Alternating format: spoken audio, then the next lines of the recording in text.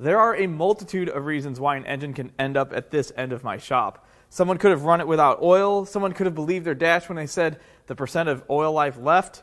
Someone could have sucked in water, over-revved it.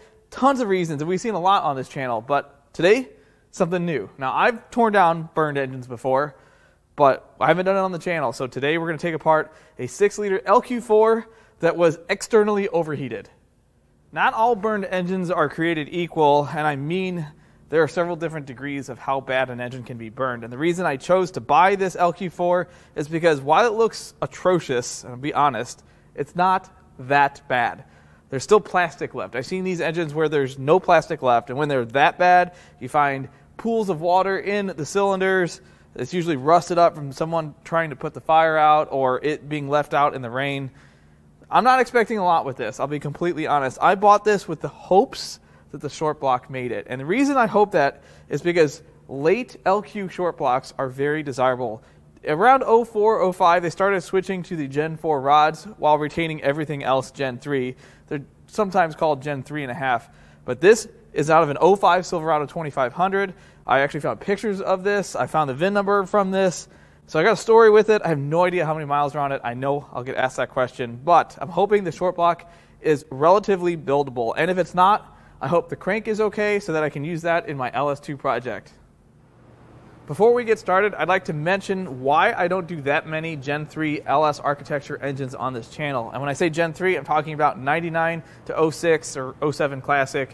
And the main reason is there's not a lot to sell off of them. I mean, I can sell plenty of short blocks, but the heads don't have a lot of value, especially the 6 liters. And if the bottom end is bad, I'm left with literally a pile of scrap. So I'm hoping this bottom end is good, but I've seen some vehicles where an owner or someone torched the truck or car to get out of having to repair it. They can make a claim on their insurance, and then they go buy something else. I'm hoping that's not the case.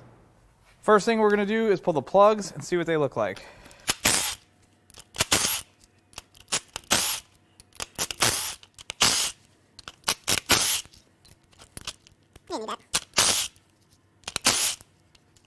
Well, the good news is I don't see anything too atrocious. There are no smashed electrodes. All these plugs look pretty similar. They're a little lighter than I like to see, and they're definitely not new. But they all look about the same, which isn't a bad thing. And they're all AC Delco plugs, which is also a good thing. Now I'm going to try to get the coil packs and some of the outside parts off of this engine. This thing got pretty hot, so it might be a challenge to get my socket on the heads of the bolts and nuts.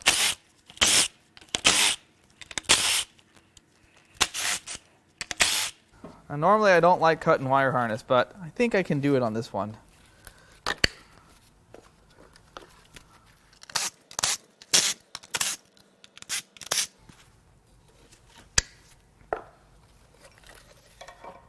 Now let's see if we can get this harness kind of out of the way. Okay, that's still pretty strong. I don't know why I thought that was just going to rip out of the way. Definitely not. Let's just trim this back a little bit. So there's a bunch of harness here that's all melted. I don't think I'll be selling this one. All right, let's try to get this harness off the intake here. Not really worried about breaking anything.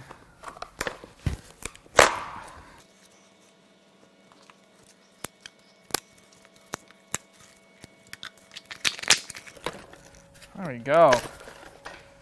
Getting somewhere here now. I can almost see what I'm doing. Well, there's the spinal cord or harness. Let's see if I can actuate that throttle plate. Oh yeah, perfect. All right, we're going to try to take that clamp off and pull this, whatever this is. This will just come right off, right? It is coming off. Let me get my pry bar here.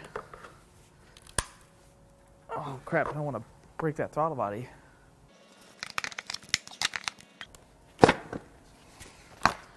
Yeah, I think that's officially a hot air intake.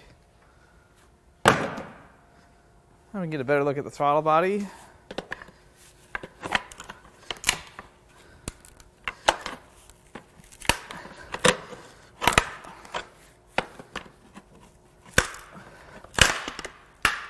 Yeah, throttle body's perfect.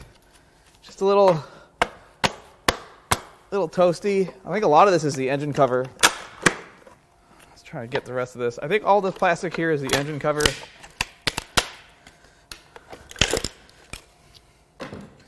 All right, I think I can get to most of the, nope. All right, now I can get to more of the bolts. This is going to be the most telling when I get the intake pulled off as to what the rest of the engine is going to look like. That and the valve covers. I'm basically just making sure I have access to all of the bolts for the intake manifold. I do not want to struggle getting to those if I can avoid it. I don't know what that is.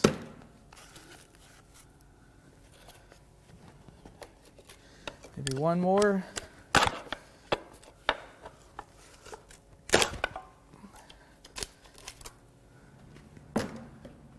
All right. I think I can get on all the bolts. And I think this intake will come off. Start on the left side. Okay, so far so good. Now I've got one hose to cut. Coolant hose to the throttle body. Oh, look at that. The intake is already loose. That's great.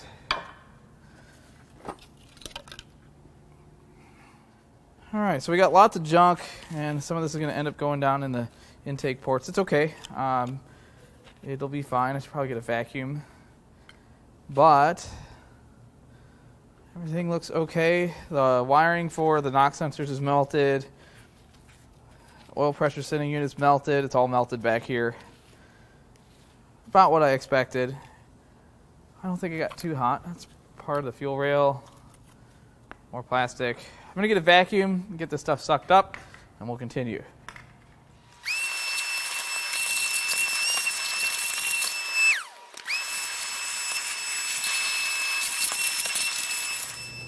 Before we go any further, I'm going to take a moment and unbolt the power steering and alternator bracket, the AC bracket. I'll get the motor mount brackets out of the way. Just kind of clean this up and make it easier to work on.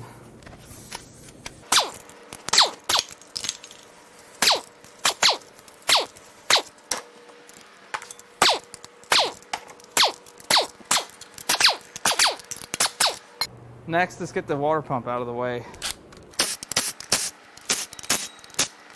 No coolant. Success. All right, this engine doesn't look so bad now. Let's get the driver's side valve cover off. This actually looks pretty good. I expected to find a lot more junk in here. There's a little bit right here from the breather tube for the crankcase ventilation. The rest of this looks all right. If there was ever an engine where a dipstick would fight me, it would be this one. And it looks like someone used some shears or bolt cutters and just right off. There's the bracket for that. We'll get this out of the way, and then we'll get this valve cover off. There's definitely something inside here. I'll be able to get it out once the valve cover is off. Aha! I'm sure someone just put that in there. It looks surprisingly clean. It's not perfect. No signs of metal, which is key. Let's crack these rockers loose.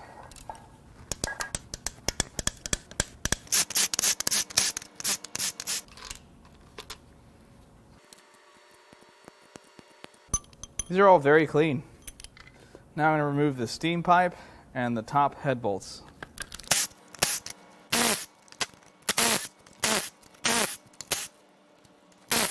Now it's time to crack the head bolts loose and see what the inside of this engine looks like.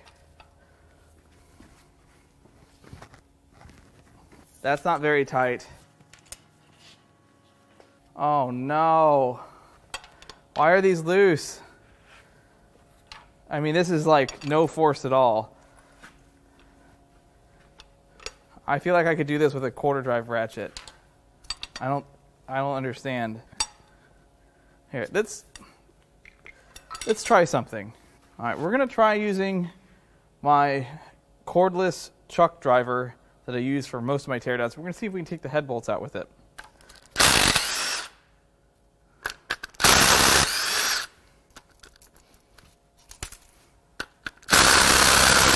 Oh, maybe that one's tight. Wow. Okay. I don't think these are tight enough. Not a good sign. Oh, still got one.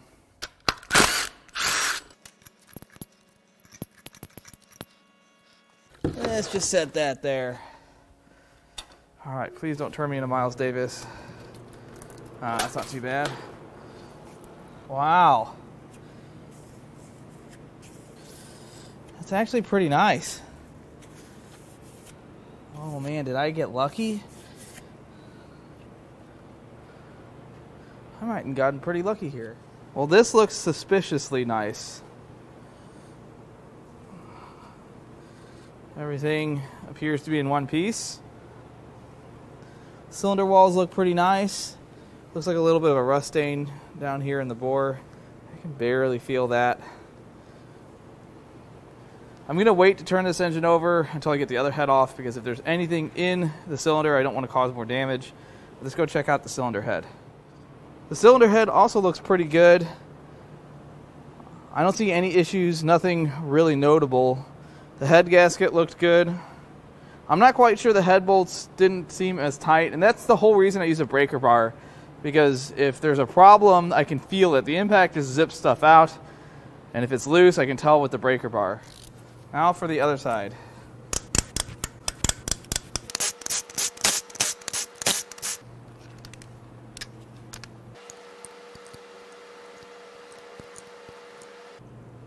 Okay, there's a little bit of issues here. I've been waiting for the right scenario to show the difference between a good push rod and a bad push rod on an LS. And this is a good push rod. You can see the end of it is shiny. It has a mirror finish. And this is a bad push rod. It's got a dull, kind of a machined look, like a satin finished. And that means there could be some oiling issues in the rest of this engine. And the same goes true for the rockers. This is the one from the worn push rod. As you can see, it has kind of a satin finish. The cup is actually worn where the push rod sits, and this is a good one. It has that same mirror finish. We look at all. Now let's pull the upper head bolts. The head bolts on the other side seem very loose, so we're going to try to get the head bolts out using my impact driver here. I have no idea if it'll be able to take them out. I might break my bit, so be it. Wow. Oh. Looks like we got to crack them loose anyway. They still don't seem that tight. That one was tight.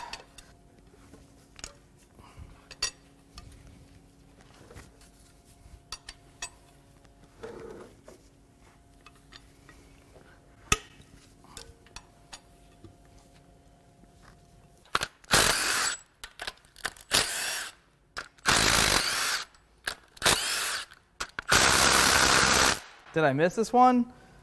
I think I missed this one. It's amateur night, apparently. This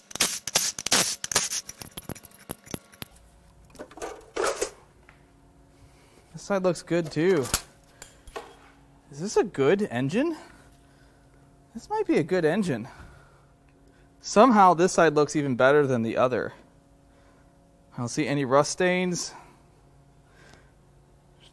No signs of water in here, which is a big concern when you get an engine that came from a burned vehicle.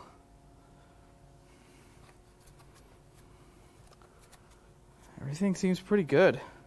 Let's see how it turns over.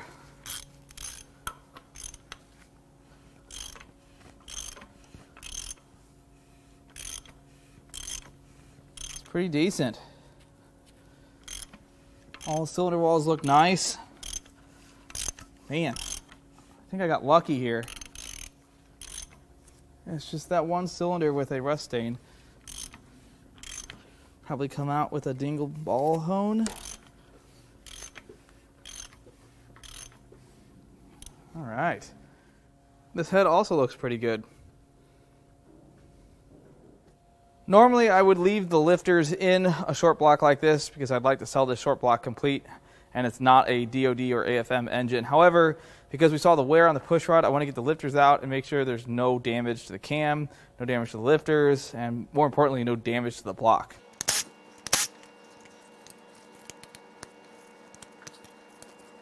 See, I don't even know if I can get this out.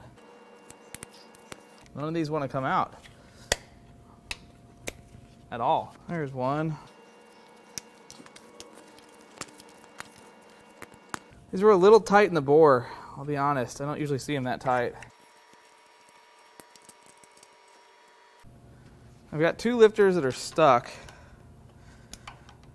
See if we can kind of spin these out of here.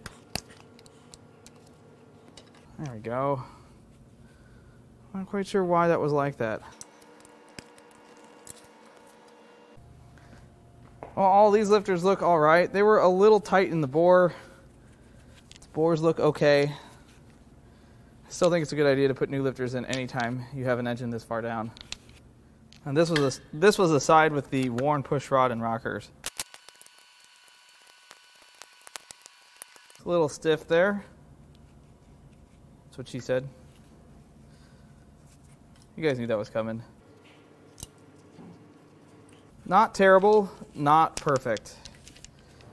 All right, next let's get the crank pulley off so we can pull the front timing cover and get the cam out and inspect the cam and cam bearings.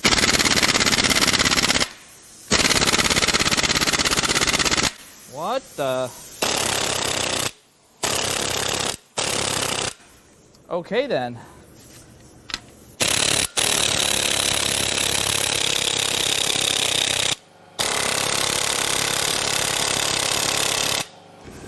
All right, I guess we'll get the big one now. All right, now we're going to try the 3/4 inch impacts. Wow.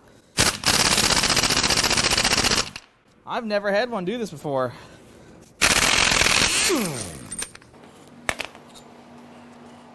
Wow. All right, let's get the puller. And yes, we're going to use a push rod again. It's fine. Just don't pay attention to this. Just don't look here.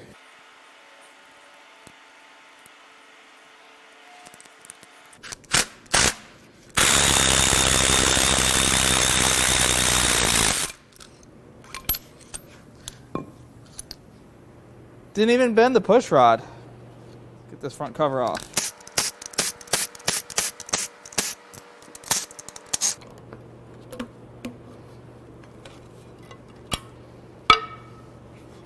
Not terribly dirty. Now these early engines don't have a tensioner to go bad. They just don't have a tensioner.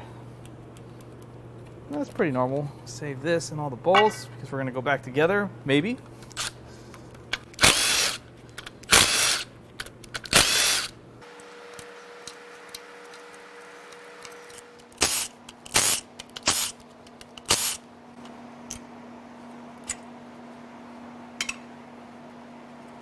See how easy this cam comes out.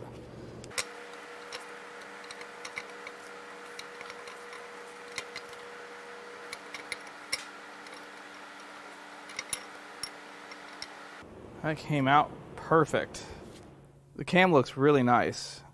The main reason I wanted to pull the cam is to get an idea of the condition of the cam bearings. It's kind of hard to see the cam bearings in the block, and it's kind of a deal breaker for some people. So I wanted to get the cam out, see if there was any damage. There really isn't. I just gave this thing a brake clean bath. Looks really nice. I'll likely put this back in before I sell this short block, and someone will likely put an aftermarket cam in it. It's really hard to show the cam bearings further back in the block, but they all look pretty good. Kind of figured so by looking at the cam. There's no grooves in the cam. All right, now it's time we're going to turn this engine upside down get all the fluid out of it. And I get a lot of people telling me, well, you should just pull the plugs on the block and drain the coolant that way. And if this wasn't the rust belt, I would completely agree with you. But I have seen situations where you pull the plugs out and it rips the thread out of the block. At that point, it's just a bunch of work for what? So that I didn't make a mess? I'd rather just make a mess.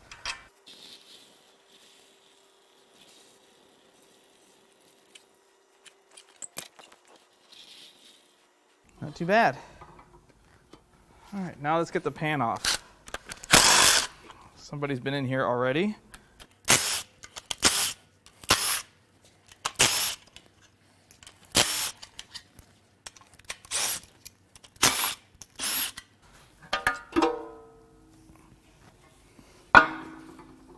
Well, the first thing that caught my eye is that whoever chomped this dipstick tube also did it with the dipstick in there, which is pretty funny if you ask me. But there's no real debris in here. Pickup is nice and clean. No real signs of oiling issues other than that one push rod. Looks like there could be something in there. Let's try to fish that out.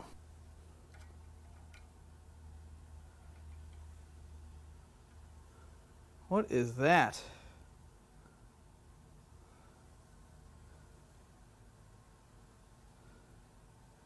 I don't know what this is. Well, that's an unidentifiable pickup object. No idea what that is.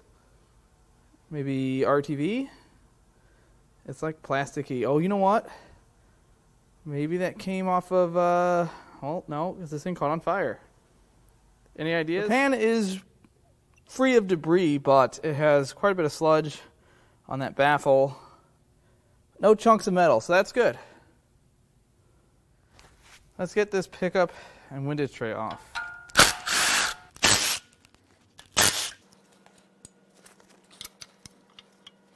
The O-ring is pretty flat, but it's not split. It's pretty soft. I've seen worse.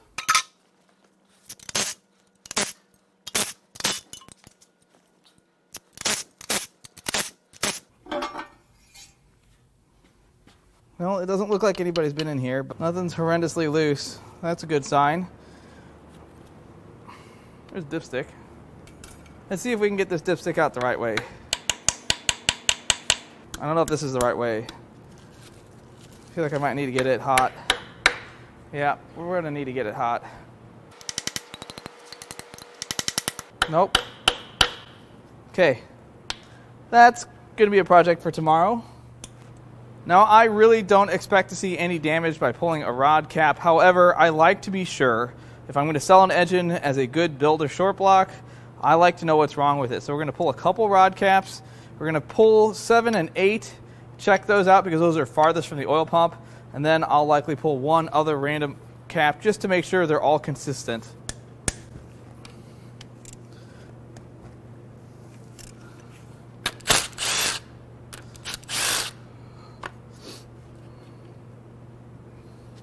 It's not bad at all. Crank looks really nice. No grooves that I can feel with my fingernail. Bearing is very nice as well. It's not perfect. There's a few lines in it, but still pretty good. Let's get another one off.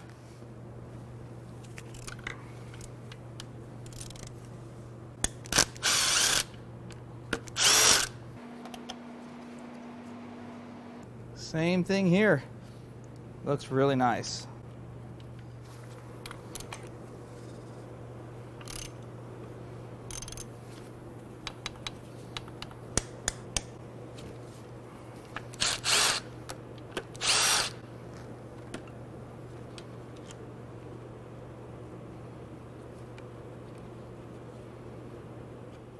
Bearing looks nice too. Journal is nice. Got a pretty decent short block here. This is pretty much best case scenario for me. It's a big risk to buy a Gen 3 engine and hope that the bottom end is good, but I kind of use some intuition there. I've seen a lot of burned engines before, and the outside is really scaly. It's definitely a rust belt engine, but the inside, which is what matters, that looks really good. There's no signs of oil starvation outside of one worn push rod. I'm pretty happy with the way this turned out.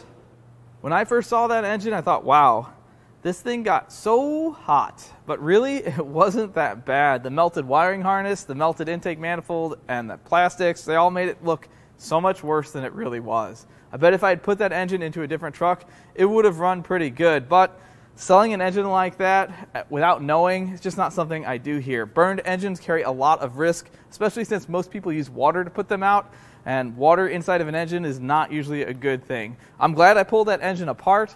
That bottom end looks really nice. I could have gone a little bit further. I could have pulled the main cap and checked the main bearings. I could have pulled the oil pump apart, but I saw no signs of metal in the pan. There's no reason to suspect there's any oiling issues with that engine at all. A little bit of wear on one of the push rods is not a huge deal.